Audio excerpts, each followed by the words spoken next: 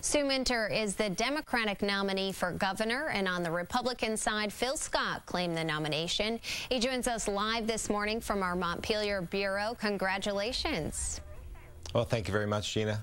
Looking forward to November. Why should voters pick you instead of Sue Minter?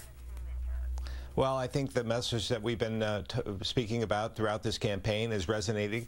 It's about the economy, making Vermont more affordable, and restoring faith and trust in government. I think that that's very important throughout this nation and in Vermont as well. Now, Bruce Listman did raise some ethical questions about you during the race, like if you should be running your construction business, which conducts business with the state. Those questions are going to follow you into the general election. How are you going to make sure that Vermonters can trust you? Well, certainly. I've built my whole career. I've lived my whole life here in Vermont, built my reputation on faith and trust. Really, I value my reputation. So I'll make sure that Vermonters are quite secure with that. They have questions, and that's okay. And I'll answer any questions they have. So it's incumbent upon me to get out there, see people like I've been doing, and continue to do so. Do you think you can bring those Listman supporters over to your side? It was a bitter primary. Well, it was a bitter primary. Unfortunately, it took a tone for the worse. But at this point in time, I'm hoping that we can pull together and understand that Vermont is what's important. Our kids are important. I believe the economy is really the focus point of this election, and it's something that I've been working on for the past number of years, and I think it needs more attention. And I believe we can pull everyone together and make sure that we're pulling in the same direction. All right, and your new opponent now, Sue Minter, she wants more gun control in Vermont, and you've said that no changes are necessary. Why?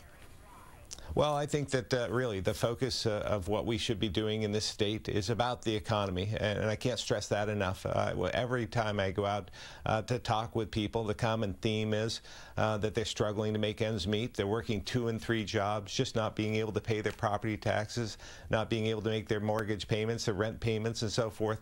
So the economy is what the focus should be, and I believe our gun laws should be enforced, and I believe they're adequate.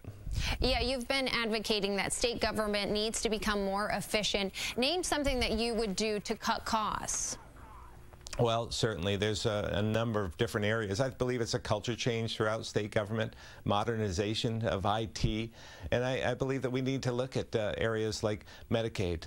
Medicaid, over the last 7 years, the administrative costs have grown from 30 million to 130 million, grown by $100 million.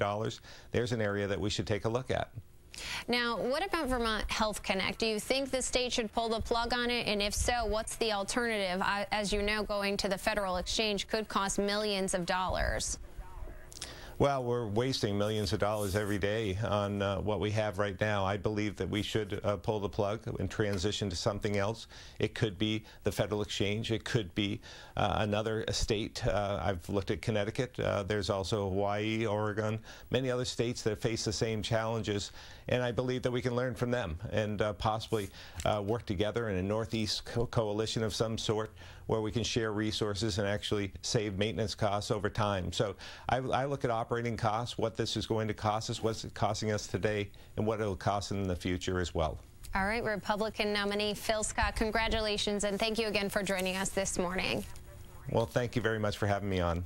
All right, well, up next, Gary will be here with a look at the weather for the week ahead.